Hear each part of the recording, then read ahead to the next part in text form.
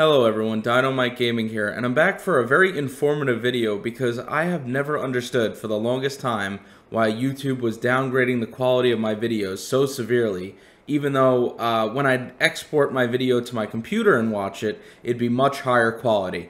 Obviously that's going to not only affect the views I get, but the length of time people watch my videos. You know, people are not going to think I'm a quality YouTuber.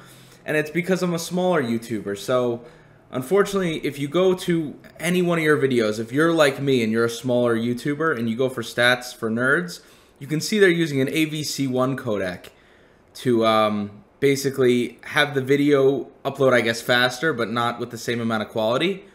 So this is good if you're playing like older games, and sure, I do that.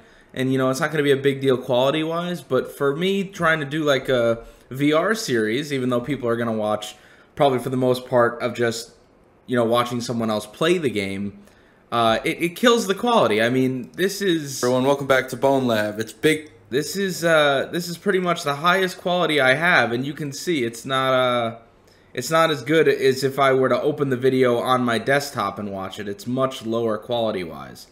So, you're probably thinking, you know, how can this be fixed? What can I do about it?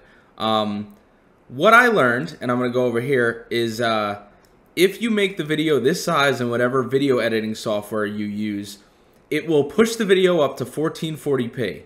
And at 1440p, YouTube will use a VP9 encoder, which focuses more on the quality over the speed of the upload of your video. So hopefully going forward with every video program I use, I'm going to start sticking to 1440, even if your video is not 2560 times 1440. I don't know a better way to say it, but even if it's not recorded in that amount of pixels, the quality uploaded for whatever reason will be higher. So going forward, that's my advice to any small YouTuber uploading to YouTube. They're trying to make us not make it, but I'm finding ways around it. So I'll see you guys for more videos in higher quality, in the right quality.